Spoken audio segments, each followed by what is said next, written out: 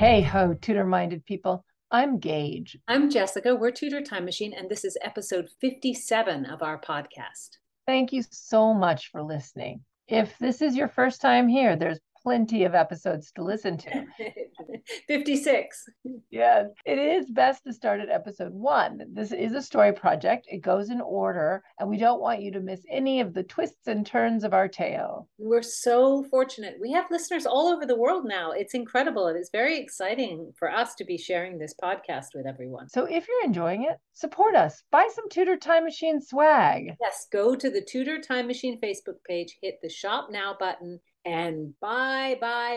You can get a Do You Tudor tee or a Tudor Time Machine logo sweatshirt, and you'll be supporting the podcast at the same time, and we really appreciate it. I love mine. I wear it all the time. I do too. In our last episode, we saw Constance escaping her fate with Charles Paget to sail away with the Vasa. But now we're going to 1536 to find Margaret Wyatt doing a last service for her good friend Anne Boleyn. And after the reading, we'll have some fun, as we always do, discussing the history beyond our tale and making some connections between then and now. Read on, Jessie. Chapter 57, 1536, The Tower of London, in which Margaret's skirt carries the story. Again Anne began her strange laughter, as if she remembered something vaguely embarrassing. Shaking her head, she would chuckle to herself, then spur herself on, rocking with convulsions. Reverberating in Margaret's head until she thought it would explode, the sound was impossibly grating. But the poor woman was about to die. Margaret could hardly tell Anne to collect herself. Putting her arms around Anne's shoulders, Margaret said under her breath, "Anne, stop, I beg you, stop laughing. These spies shall think you mad." "The devil seizes her," Lady Isabel Stonner opined, with tired repetition. "If you let her confess, God might have mercy." This set Anne off in another convulsion of giggles. "She has confessed to the Archbishop of Canterbury," Margaret reminded. "You sat there, Lady Isabel, as she did so. Is your memory so short?" What drove Isabel Stonner? Wondered Margaret. Did the woman worry for the state of Anne's soul? Or did she just want to humiliate, hoping fear would drive the desperate prisoner to a Catholic priest in her final hour? The Stonners would crow over that. Lady Isabel said, "I recall Cranmer's visit, but as to his service as an intermediary, I cannot vouch. I urge a more pious voice between the Lady Anne Boleyn and the Almighty. You, Lady Margaret, who call yourself her long-time friend, you care nothing for her eternal soul." Jesu, Isabel Stonner brought up the bile, thought Margaret. She could taste it. Lady Isabel, Anne shall die in the faith she has lived in. How many times must we tread this road? "Lady Isabel, call for more wine. The jug is empty." Mary Scrope's pushed-in face looked forlorn. Madge Shelton's nasal twang trumpeted through. "To our king, Lady Anne must confess. Oh, Margaret, I am her coz. I do not wish her death." Margaret was almost entirely sure that was a lie. "Oh, Margaret," Madge insisted, "give the Lady Anne a chance to breathe the fresh air. Let her confess to the king the names of her other lovers. The secrets drive her to madness." "Did the king himself not see the line of men to her bed?" Margaret spat. "The throng crowded the halls of the castle and crossed London Bridge." "You make light." "I do not. Are 5 heads not enough for you, Madge? You are a Dianades. If Sir Henry Norris had lived till your wedding night, you would have killed him yourself." "That is not true. You think yourself so loyal, but I would not stand against the wisdom of our king as you do. You are a foolish thing. You have not the sense to keep your head, but you will have the company of your half-wit brother, Thomas Wyatt." Anne shrieked with laughter. It shut the ladies' mouths. Maybe that was why she did it. Margaret hated each of these women in a particular way. Isabel Stonner for her sanctimonious lip-pursing and weepily aggressive zeal. Mary Scrope for her sleeping and yawning and kicking her feet out as if she were an unoccupied child. And Madge Shelton with the soul of a rat and words of false solicitousness. Of the 3, Madge Shelton was the most horrible. Anne, please be calm," Margaret soothed. Anne quieted and kissed Margaret's cheek, muttering, "Can they not see the absurdity of a marriage lived faithfully, to be beheaded for unfaithfulness?" Anne had swooped through every possibility, cast blame and held out hope in an exhaustive rhythm. Through the days of imprisonment, Margaret held on as Anne's mind careened. The king was a mewling infant, Margaret thought.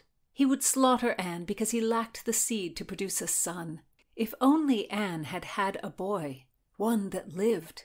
If only the king would put her away as he had Catherine. But he could not face the fight of another annulment. He could not stand up to Catherine of Aragon, much less an Anne Boleyn.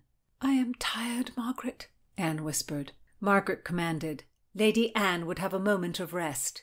"I would go with you," Isabel Stoner said, with false or perhaps genuine concern. "Can we not pray together?" These 3 terrible days Margaret had not been alone with Anne. It was too cruel. "For pity's sake, might we have one moment? Lady Anne needs solace. You are almost a stranger. I have known her since we were children." Lady Isabel turned to the napping Scrope, and then to Madge Shelton, who made a face at the idea of sitting in the bedchamber with Anne and Margaret. Groaning on the inside, Margaret smiled warmly as Isabel officiously walked into the adjoining chamber, took quick stock of whatever might be within, and gave Margaret a nod. "You may take her in to rest." Holding Anne's hand tightly, Margaret helped her up, drew her close with her arm around her waist, whispered to her that she could lie down in but a few steps. When they closed the door to the chamber, Anne sprang out of her arms, hissing, "I must write to Thomas." Anne crouched by the bed and withdrew a quill stored under the mattress. She must want to make one last bit of trouble. Margaret snatched it from Anne's hand. "It is not right, Anne. It is not right." "It is right.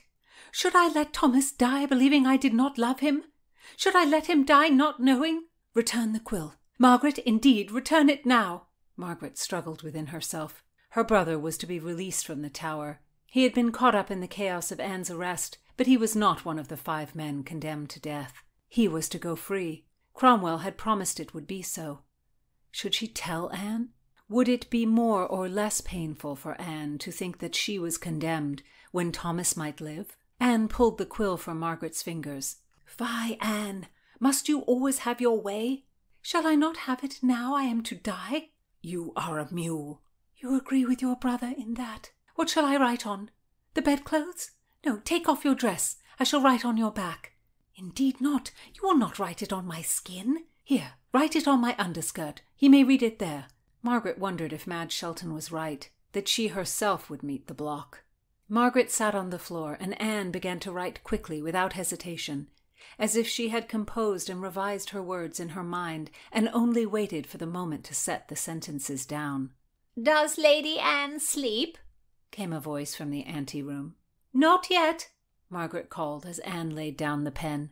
"I shall return. Rest if you can." "What if they take me while you are gone?" Anne's face was placid, but to ask, to make such a comment, Margaret knew her friend was choking with fear. "I will be with you at the last. Cromwell assured me." "That man deserves death," Anne stated, again with little emotion. Margaret leaned over and kissed Anne's head and hair. Isabel Stoner frowned at Margaret as she emerged from the chamber. "Do you not wish to stay with her?" "I must see my brother." "Why so?" "Because, Lady Isabel, my brother has been arrested. He is being held here in the Tower, and it is possible that his head will soon be severed from his body and his limbs pulled from his trunk. I wish to say good-bye before he is in such a state." Even Lady Isabel found no answer to such words.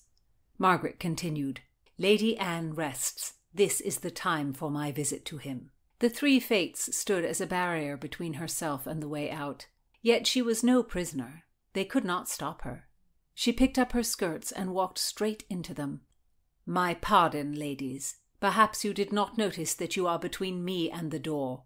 She nudged Madge Shelton as she pushed past, to knock for the guard to let her out. The ladies were staring at her back. She could feel it.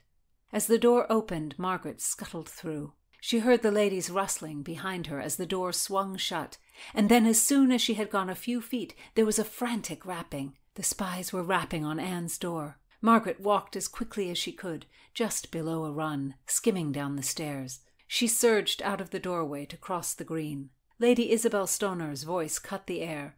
"That woman has a note from the prisoner, from Lady Anne. You must stop her. Here, the quill." Isabel held it out the window. Margaret halted. She turned to the two men approaching her. They were huge, well-liveried specimens. Margaret drew herself up, and they bowed and made themselves humble to her. "I have nothing," Margaret said.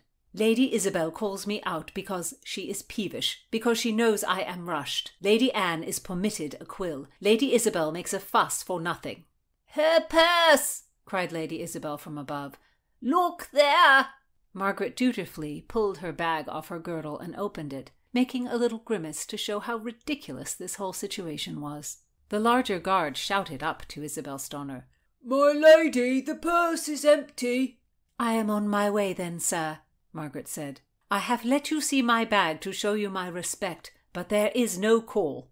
She looked up at her agitator, who still held out the quill. Yet what could the woman do? She could not fly out of the window, wrestle her, and rip through her skirts. Margaret felt the blush of satisfaction that she had scored a hit. "I shall return soon, Lady Isabel," she called, knowing a tenacious ferret like Isabel Stoner would never be appeased by this cursory search. But Thomas would rip the words from her skirt and then burn the bit of fabric, and the whole truth would be gone forever. The Stoner might suspect something, but she could never imagine what the words on Margaret's skirt revealed.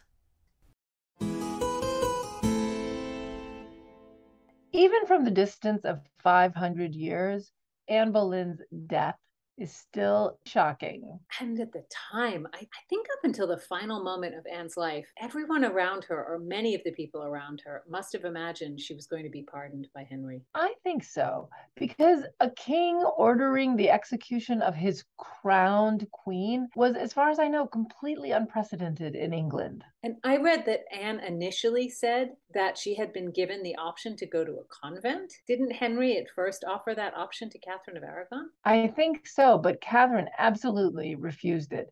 She maintained that Henry was her lawful husband. She was not going to that convent. I think if that had really been a choice, Anne would have taken the veil. Rather than lose her head, for sure, she would have. It's peculiar to imagine Anne Boleyn as a nun because she's been considered sort of a Protestant saint. She was even one of those included in the Puritan preacher John Fox's Book of Martyrs, which was sort of the book of basically Protestant saints, although of course they weren't called saints. That view that she was a Protestant saint became popularized during Elizabeth's reign because Anne's reputation needed to be reconstructed and revisited, and Fox wrote that about her in the 1560s. He wanted to please Elizabeth.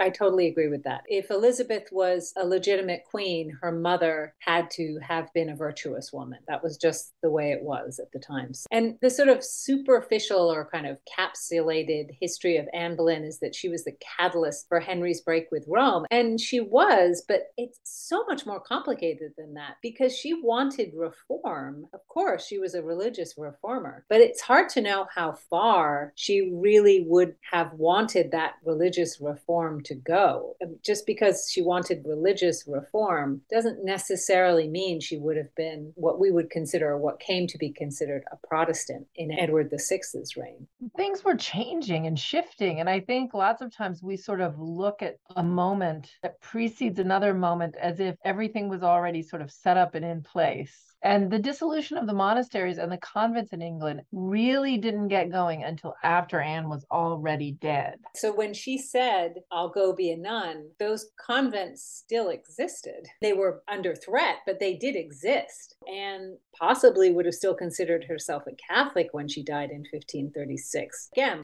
a religious reformer Catholic, but a Catholic nonetheless. I think so. And her personal priest was Cranmer, the Archbishop of Canterbury. And even though he also, of course, became known as a great Protestant martyr, in 1536, he was not a Protestant. No, not yet. He was a reformer, but he didn't become a Protestant until Edward's reign. Religious change in Henry's reign took a lot longer than it sounds like it does, summed up in a history book. So it will say, oh, Henry, he broke with the Pope and founded the Church of England, as if it was quick and easy.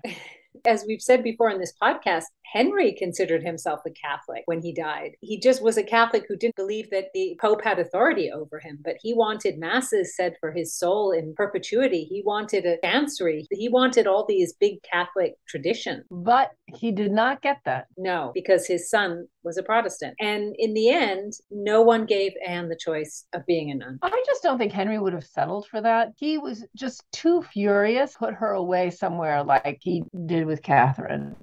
And he did not want her alive, proclaiming herself the rightful queen, as Catherine had done. He wanted Anne dead. Yes, and he probably disliked people thinking that he was a cuckold, or even more personally, that Anne didn't want him. Mm-hmm. I think the whole thing was very shameful for him. I think Henry really thought she had been unfaithful and that she deserved death, but I don't think Thomas Cromwell believed she had been unfaithful. I don't think so either. Henry was vain and impulsive and personally disgraced, and he was hurt, and he wanted to get rid of her, and he was willing to believe the worst of her, but Cromwell was less blinded by emotion, and I'm sure he knew she wasn't guilty. And Cromwell was the one who collected the quote-unquote evidence against Anne. He must have known most of it was bordering on the absurd and gotten by torture, which was never reliable. So who do you think was the driver of Anne's downfall? Was it Henry driving Cromwell, or was it Cromwell driving Henry for his own ends? Well, I always assume the worst of Henry, so I think it was Henry driving Cromwell. Henry apologists see Cromwell as the mastermind behind the whole thing. Sure, in the same way that Cardinal Wolsey was blamed for the annulment with Catherine of Aragon. But as we know now,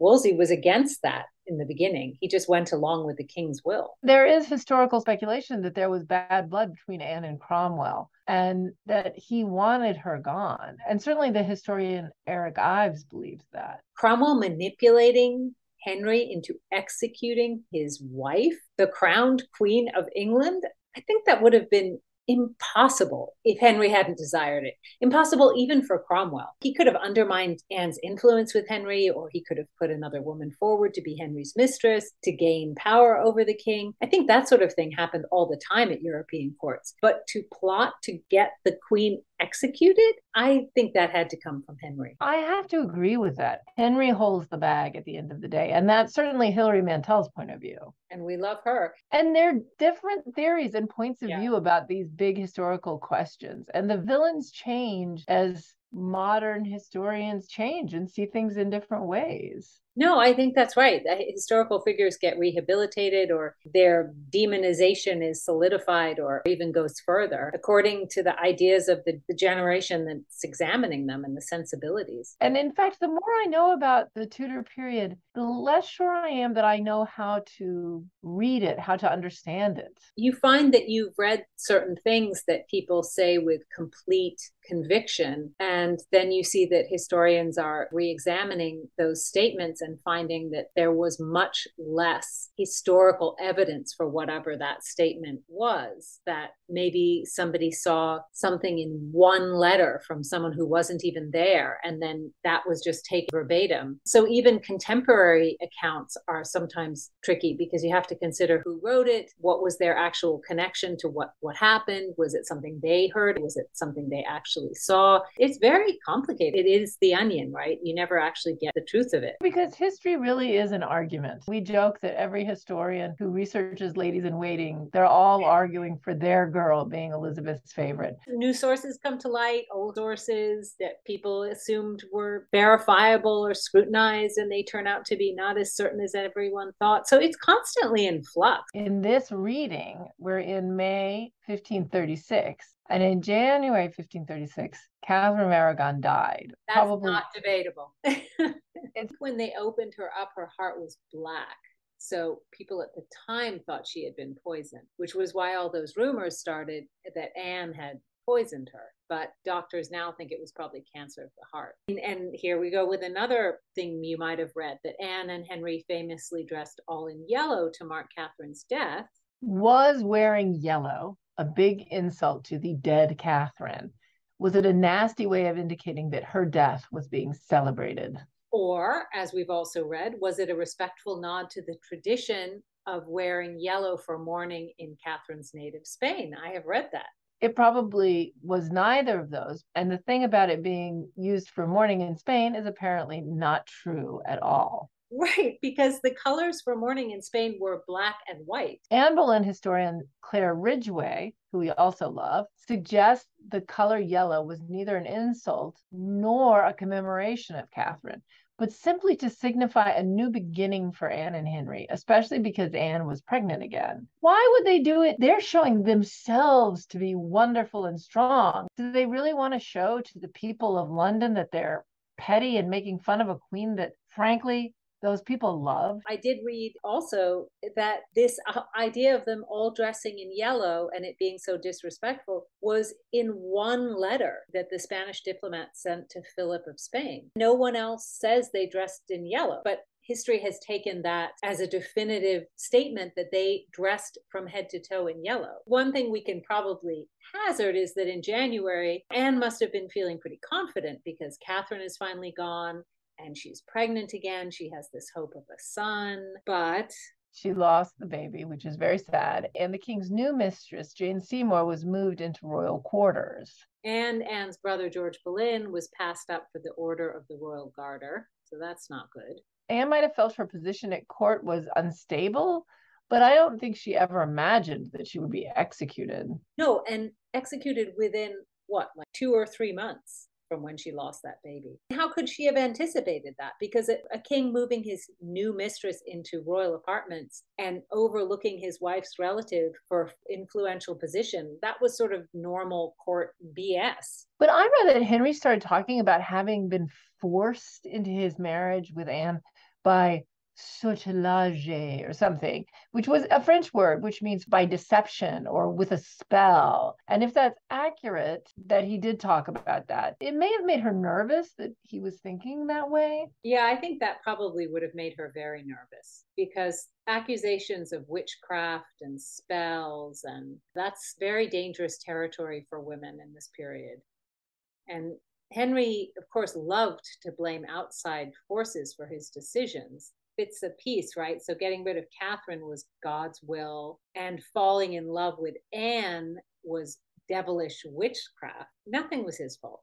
There was a law on the English books, which was passed by Edward III in the 14th century, that specifically made adultery by a queen treason because of the implications for succession. So that idea that it was treason was actually a law, but Edward III famously had his mother Isabella's lover, Roger Mortimer, hung at Tyburn. But first of all, Henry really dug up this law. I mean, yeah, it's a 200 or 300-year-old law. And he did not have Queen Isabella hung. She was imprisoned in relative comfort for 2 years. And then she retired from court and lived pretty well for years after that. So that was a kind of a more standard thing.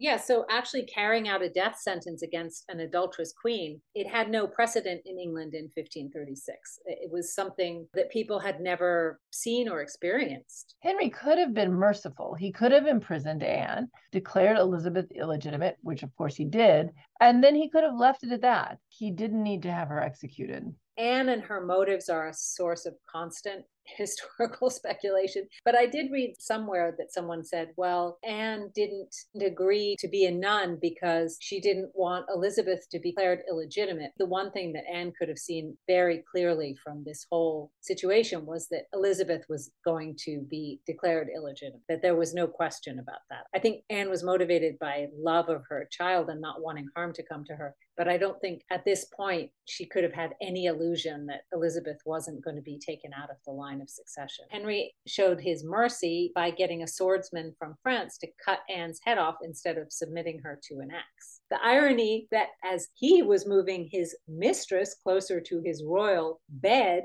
he was having his wife arrested for adultery. The double standard. The first arrest was Mark Smeaton in April, then Sir Henry Norris, then Sir Francis Weston, then Sir William Brereton, and finally George Boleyn. And of course, at this point, Anne must have been getting incredibly anxious. And Richard Page and Sir Thomas Wyatt, our own Sir Thomas Wyatt, were also arrested at this time.